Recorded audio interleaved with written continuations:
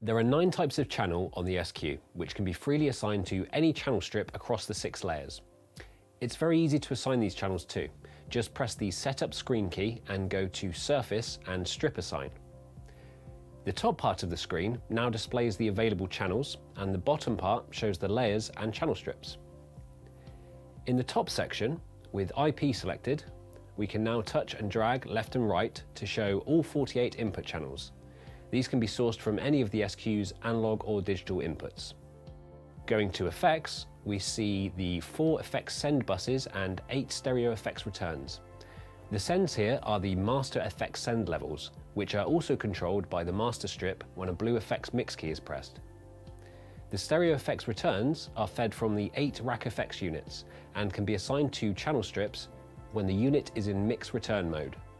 This is because when the rack effects unit is being used as an insert, its return is being routed directly back into the channel it's been inserted on.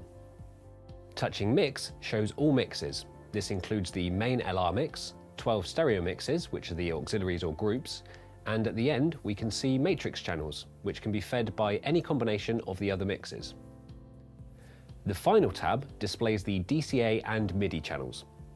DCA, or digitally controlled amplifier channels, allow you to control the level of multiple channels with a single fader. The MIDI channels allow you to transform a channel strip into a MIDI control strip, sending MIDI messages out over USB and TCP IP. To assign any of these channels to a channel strip, just select a layer using either the layer keys or the on-screen buttons. Then simply drag and drop a channel from the top to a strip on the bottom.